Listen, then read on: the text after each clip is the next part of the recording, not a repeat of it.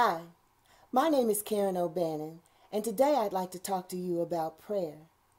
But first, let's have some fun. Watch this video. Hey there, everyone! I'm not sure how this happened, but we seem to all be trapped inside the mystifying maze. We need to find someone to help us get out. Oh, wait! I bet you can help! To escape from this maze, we need at least one person to unlock the 5 doors that stand between us and freedom. If you can't do it, we'll just be trapped inside this maze. Forever. No pressure, though. So, if everyone can please stand up, we'll get started. The rules are simple. We'll see a series of locked doors. At each one, you'll be given 2 actions to choose from. If you choose the correct action, the door will unlock, and you can stay standing. If you choose the wrong action, then please take a seat and cheer your teammates on. Everybody got it? Good.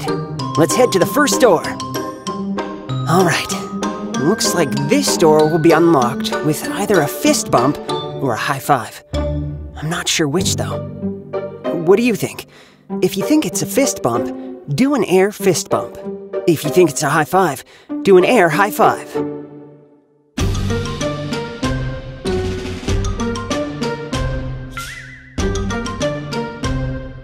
Time's up. Looks like this was a fist bump lock. If you did a fist bump, come with me to the next door. If you did a high five, have a seat. This next door will be unlocked with either a salute or a karate chop. What do you think it is? If you think it's a salute, do your best salute. If you think it's a karate chop, do a karate chop and say, Hi-ya!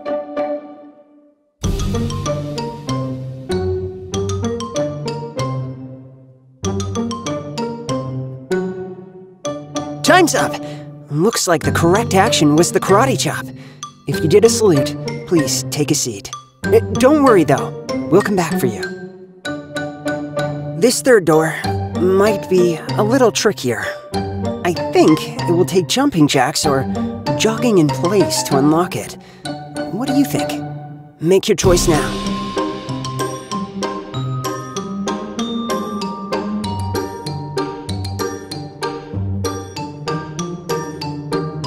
Time's up! Looks like it was jogging in place. If you were jogging in place, please jog to the next door with me. We're almost out of here. I think to unlock this door, you either need to stretch your hands above your head as high as you can or touch your toes. It's hard to tell though. Which do you think it is? Do the one you think will unlock the door now.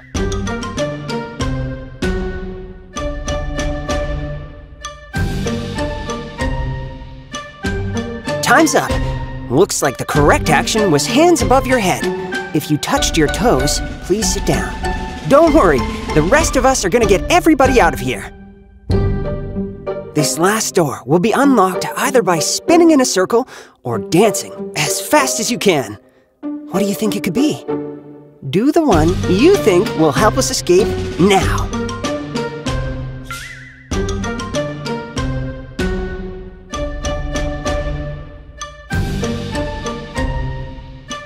Time's up! Good news! It looks like both of these actions open the last door. Great job, everybody! We escaped from the mystifying maze!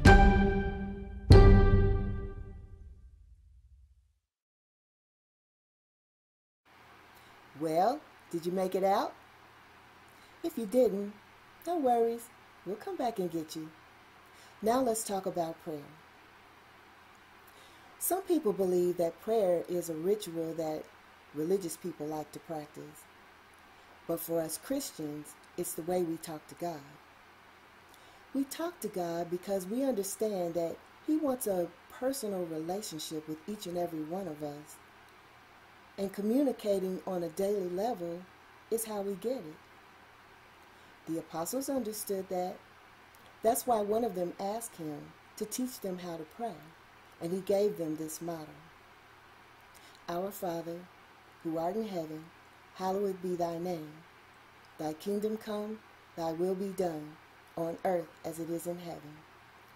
Give us this day our daily bread, and forgive us our trespasses, as we forgive those who trespass against us. Lead us not into temptation, but deliver us from evil. Amen. Now that seems like a lot of words, but in its simplest form, it's praise, repent, ask, and yield. That's praise, praise Him for the good things, for all that He's done, for all that He is. Repent, repent for all the wrong things that we've done. Ask Him to sustain us for our daily bread. And yield, or listen, so that we can hear back from Him. That's P-R-A-Y. Pray. Get it? Now check this out. God's story. Prayer. So part of God's story is about prayer, and it goes like this. Prayer is what we call a conversation we have with God. That means even though God created the entire universe and has power over all things, He wants to have a relationship with us. He wants us to know Him. That's pretty amazing. We can talk to God anytime, anywhere, about anything. But let's look at 4 examples of different ways we can pray. One way to pray is to praise God. That's when we tell God what we love about Him. Like a guy named Jehoshaphat. He was king of God's family when some big-time armies declared war on them. Jehoshaphat was terrified, so he talked to God about it. He said, God, you are the mighty ruler of all things. We don't know what to do, but we're looking to you for help. King Jehoshaphat believed God could help them. So as he went into battle, he sent people ahead of his army to praise God. They said, give thanks to the Lord. His faithful love endures forever. Yep, that means he thanked God before he won the war. And when God heard his praise, he caused those big armies to attack each other. Jehoshaphat didn't even have to fight. A second way to pray is to repent. See, we all mess up, which means we turn away from God. When we repent, we ask Him to forgive us, and we turn back to Him. One time, another king named David made a big mistake. He took something that wasn't his. Then, David tried to cover it up, which turned it into an even bigger mess. When David's good friend Nathan told him he disobeyed God, David repented. He said, have mercy on me, O God, because of your unfailing love. Mercy is when someone gets forgiveness they don't deserve. And guess what? God will always forgive us when we repent. Of course, anyone can pray to God, not just kings. One woman named Hannah reminds us of a third way we can pray. We can ask God for something. Now, Hannah really wanted to have a baby, and she told God that. But you know what was crazy about her prayer?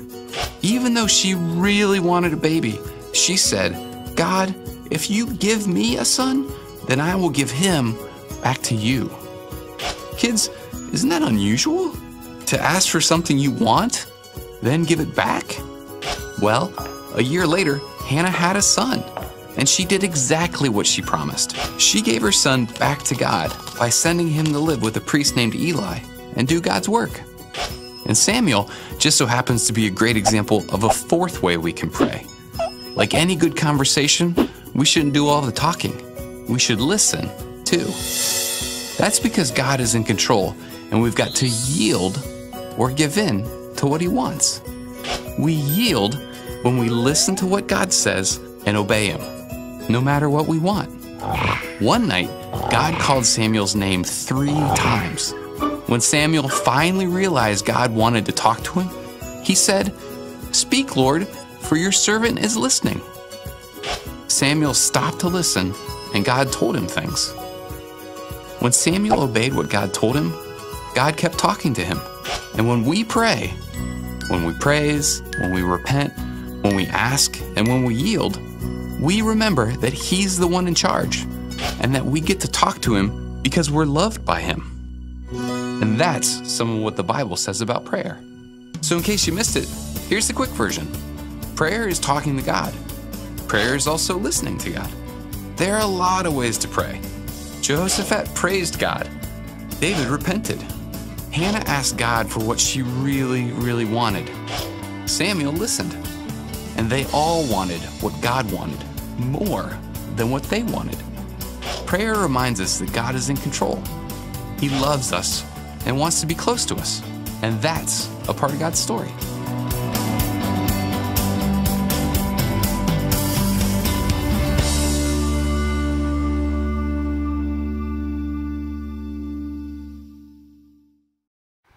Now that we've talked about what prayer is, let's talk about what it is not.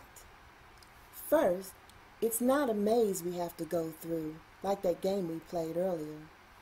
There's no formula we have to comply with in order to get God to listen to our prayers. 2, it's not a request line, so you don't get to bring your Christmas list. God wants us to ask Him for the things we need. He says in the Bible that you have not because you ask amiss. That means we ask for our own selfish pleasures. God wants us to ask for His will. And 3, prayer is not a bragging station.